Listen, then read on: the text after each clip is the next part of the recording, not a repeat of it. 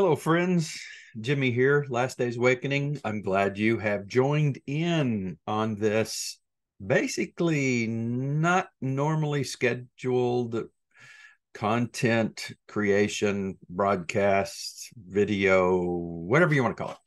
Today is July 26th, a day of infamy for us, as we have been watching for the beginning of the 9th of Av. It's a day of infamy here in northern Missouri because it's hotter than the blazes and it's like a sauna outside. So it could be a good weight loss day. And my hope is the coupling of the rapture of the church, in which I will shed this flesh, and the weight loss that comes from a sauna and heat will join together, and I will be changed completely. That's my hope. Okay, we've been looking at the beginning of Av 9 and the period of time between the 9th of Av and the full moon, which would be the 15th of Av, as being a very special high watch time. I have been focusing in on bringing content that I think confirms some of the things that have been revealed to various watchmen over the last couple of years, and especially guys like Brother Tyler at Generation 2434, Dr. Barry Awe, several others.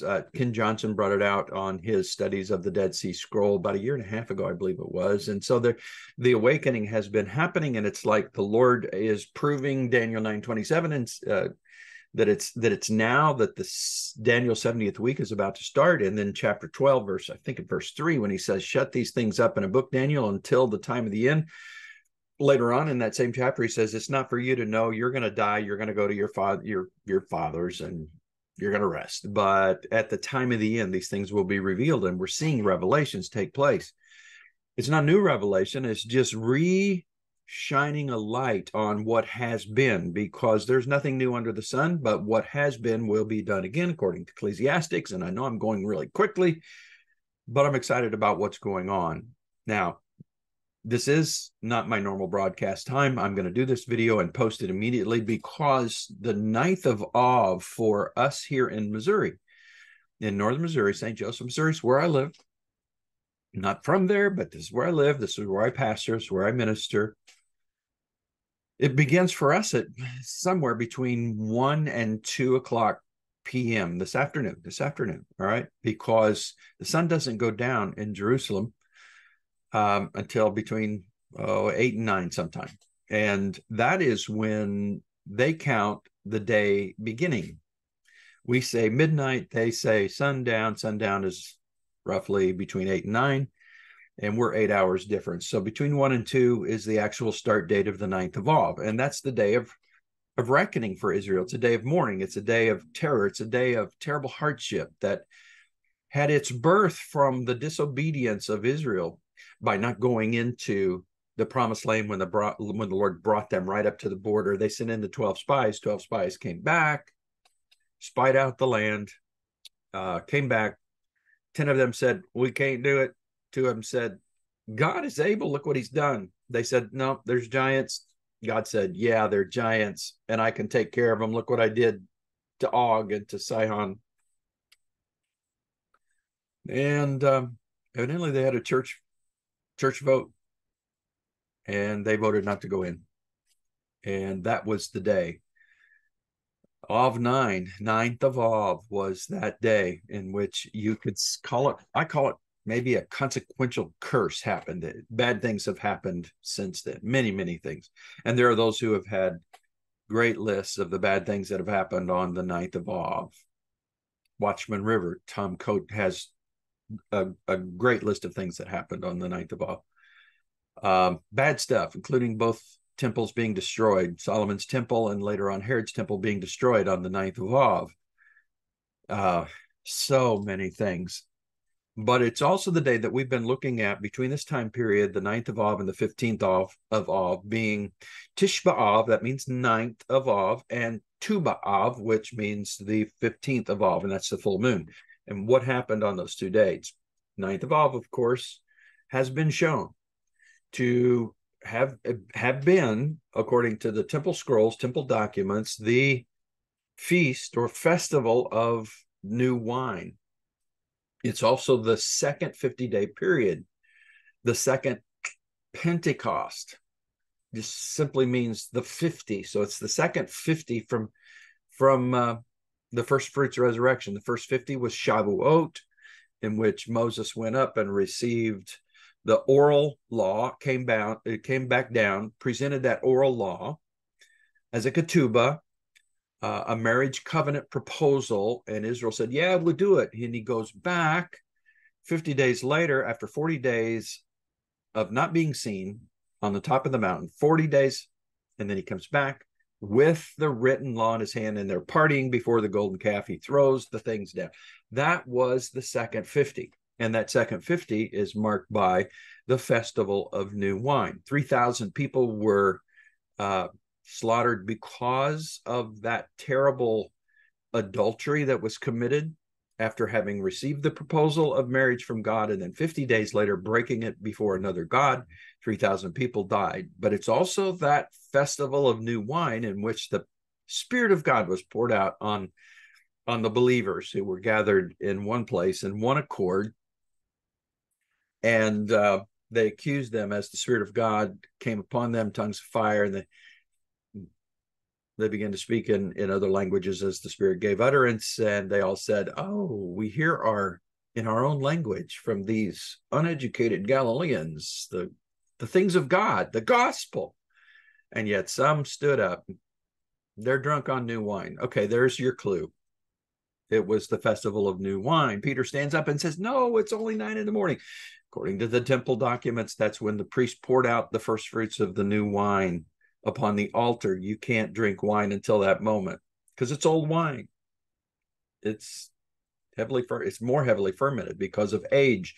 You got to wait for the new wine. You can't put new wine into old wineskins. Something had to happen. Spirit of God's poured out. The promise of the fathers poured out. It all happened on this day that's coming up for me at 1 a.m. Some of you, it's already started. So we're looking for this time period to be the time of the catching away, possible time of the catching away, the rapture. The word's not in the Bible, but the sentiment is in the Bible. The Greek word is in the Bible, catching away, snatching away, the rapture.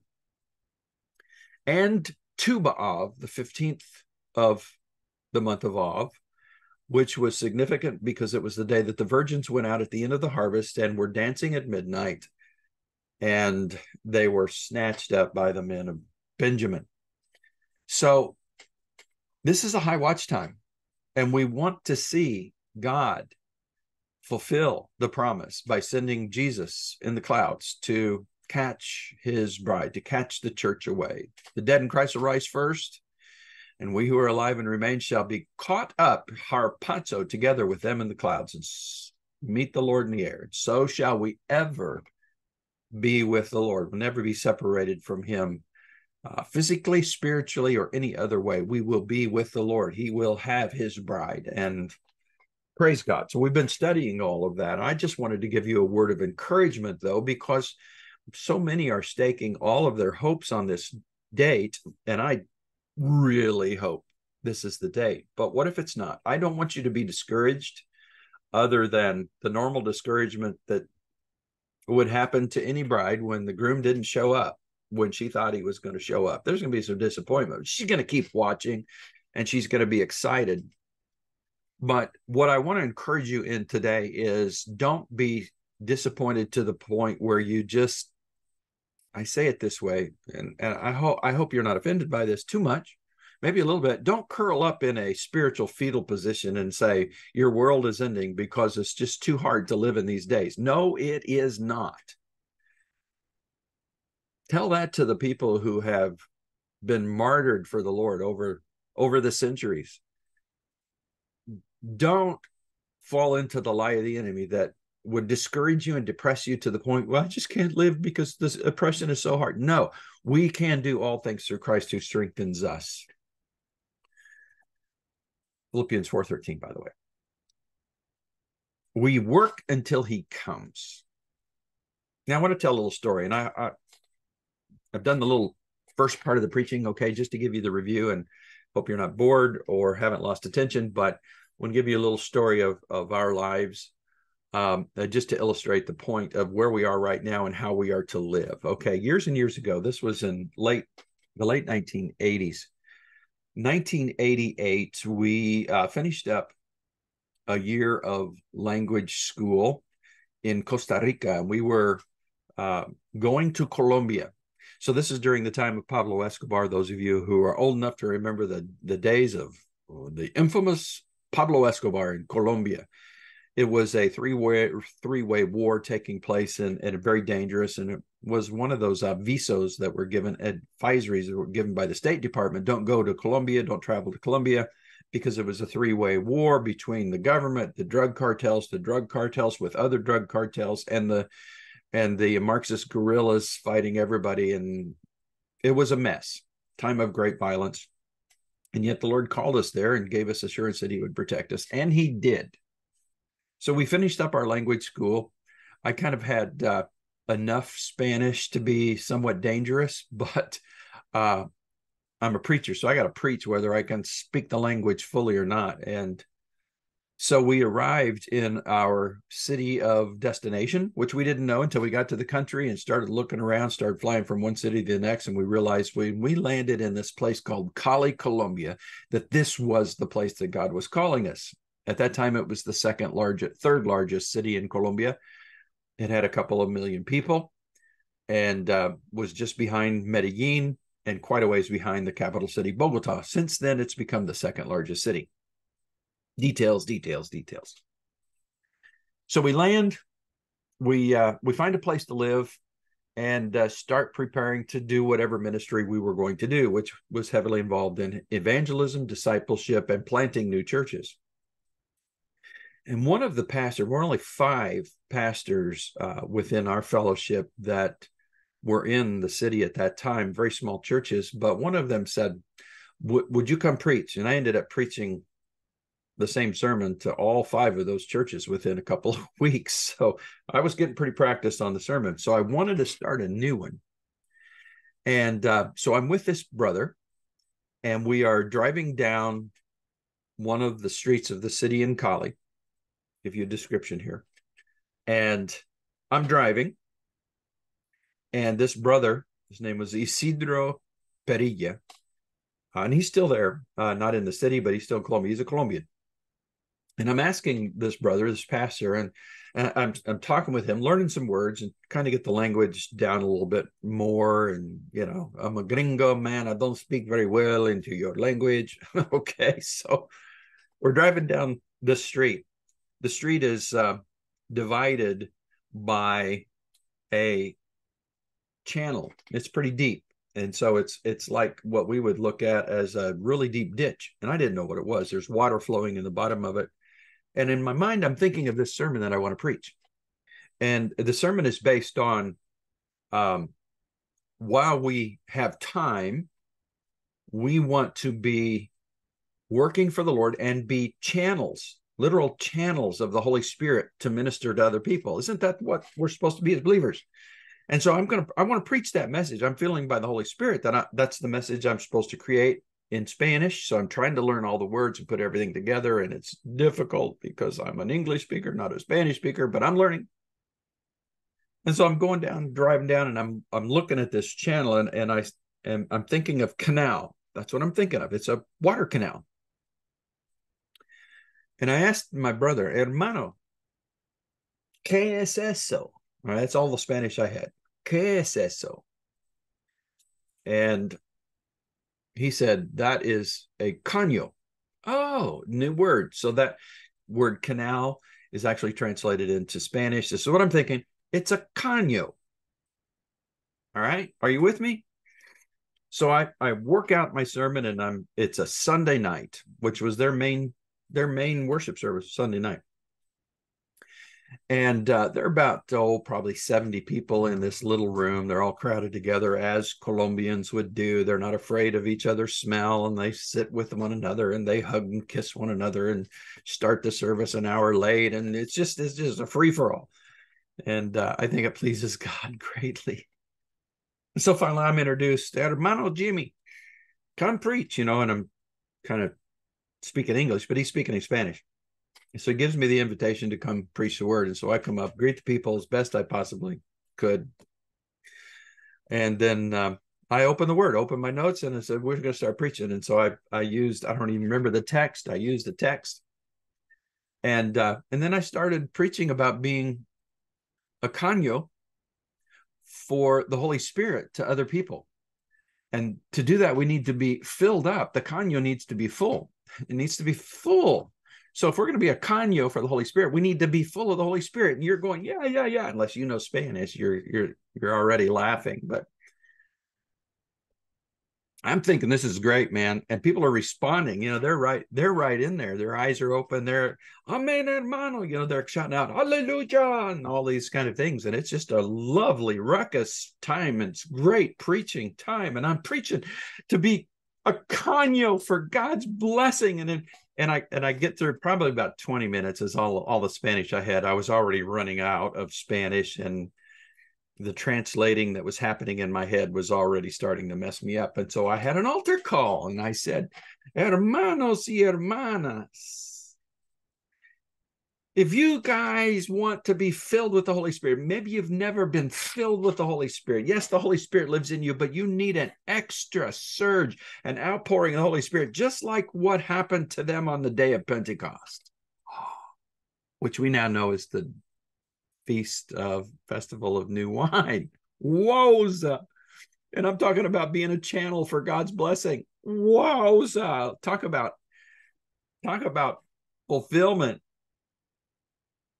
Incredible. And so the people rushed to the altar. I don't know how many, not all of them, but a bunch of them. Some got saved right there, led them to Jesus. And then I began to pray that the Lord would pour out his Spirit upon them, just like he did on the day of the 50. Then I called it Pentecost. It wasn't until later that I began to see number problems with when we celebrated Pentecost. That's another sideline. I'm praying, oh God, fill them, fill these caños with God's blessing, fill these caños with the Holy Spirit. And people were filled with the Holy Spirit. And it was an incredible move of God right there. And so I'm worn out, man. And the people are still praying at the altars. We've gone 2 hours. I mean, goodness, it's going deep into the night. And they can't go too late because they have to get on the public transportation to go to their various locations.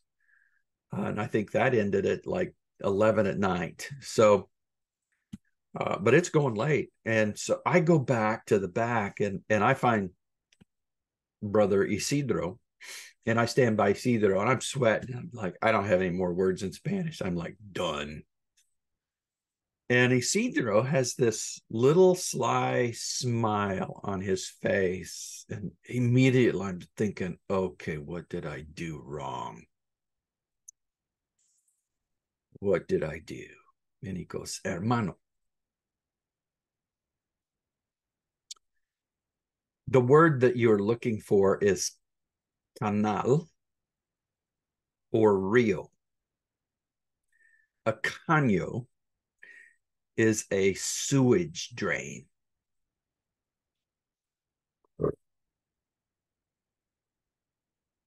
I did one of the gringoisms. I did a gringoism. I assumed that was the word because I asked him, what is that, brother? That's a caño. And he told me what it was. It's a caño, which is in the barrios. They don't have, at that time, they didn't have piped sewer systems. So it all went into little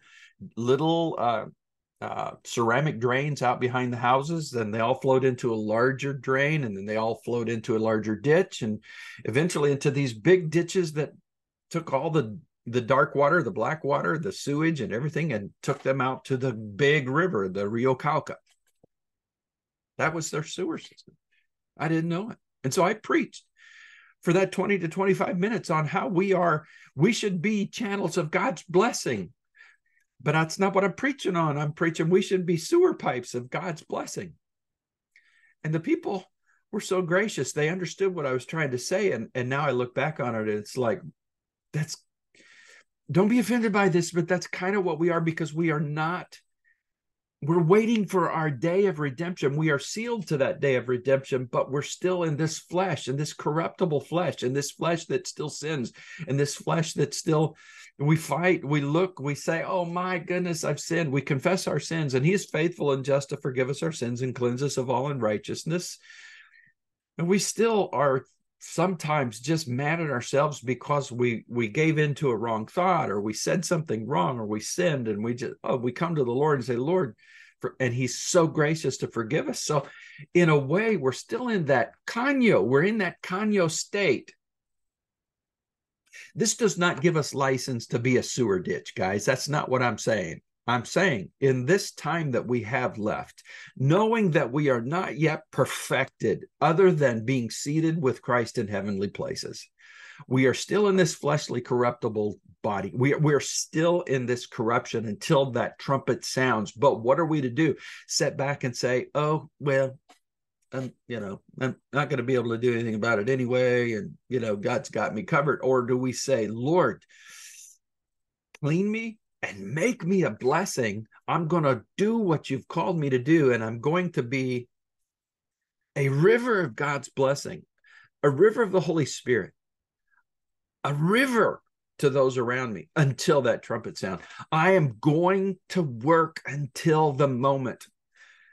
And we may have a few hours, we may have a few days, we may have a couple months, we may not have more than a few minutes, but for whatever time we have, would you please commit yourself to being a channel for God's blessing? Not a kanyo, but a channel, knowing that you're not perfected, but God isn't requiring you to be perfect to share the love of Jesus. He's simply requiring you to love Jesus yourself and depend on Jesus and trust Jesus for your salvation and for that day that is coming, and look for that day and love that approaching day.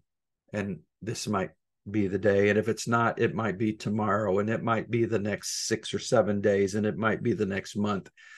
I don't know how it can go on much longer, but whatever the case, Jesus said this.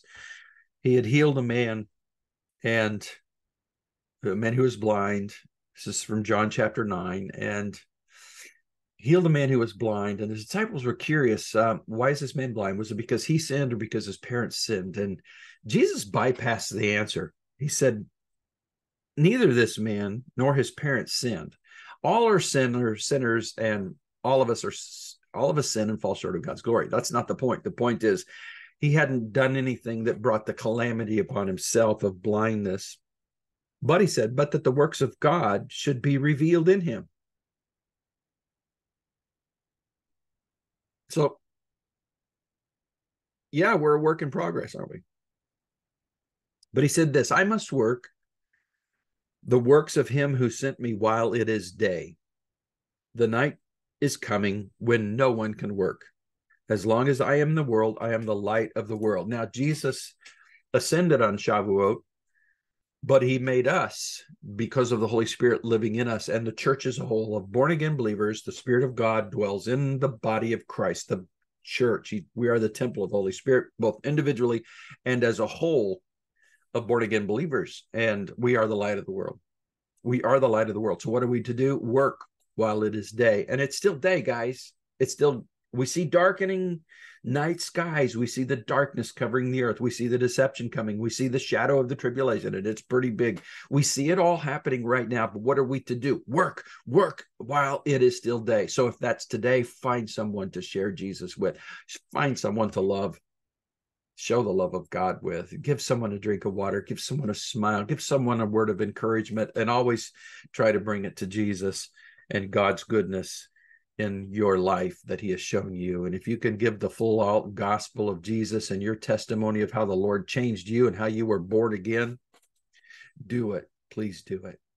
If all you can do is pray, you can't get out, can't minister to anybody, pray hard today, not for the rapture, but for souls to be saved in these last few hours, days, minutes, because the Lord can do it. He can do it. He can do it. Now, lastly, if you've made it this far in the video, this afternoon at Eastern time, it will be 1 o'clock. My time, it will start at 2 o'clock. And for a couple hours, there are going to be many watchmen present in mass meetings on a YouTube channel known as Watchman For That Great Day. Brother John Boucher is the content creator for that channel. He's invited a lot of watchmen. I'll be on that. I've left the link down below to that live stream. And so click on the notify when that happens, and be ready to watch. It's going to be populated by a lot of people. Brother Tyler will be there. Dr. Barry All will probably be there. Possibly Chad from Watchmen on the Wall. Other watchmen, watchwoman